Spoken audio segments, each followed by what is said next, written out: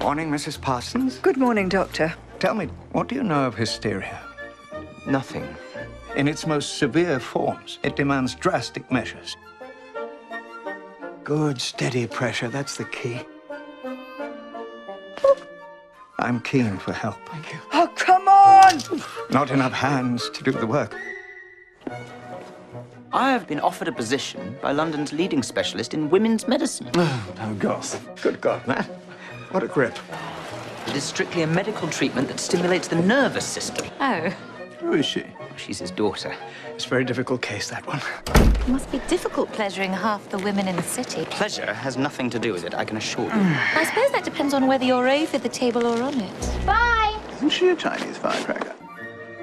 I must find some way to attend to these women properly. I believe the French have had quite a bit of luck using their tongues. Oh, no. My new generator. My God. Makes you all warm and tingly. Bugger. Now, who should we try it on? We are not going to take a dangerous electrical device and press it against a lady's most gentle areas. Are you hurt? No. Oh, right there.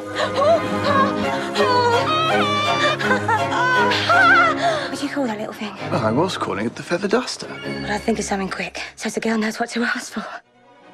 There is a social revolution afoot. Women will no longer be denied our rightful place. This is my electrical assistant. Everything all right, Mrs. Castellari? What about the squealer?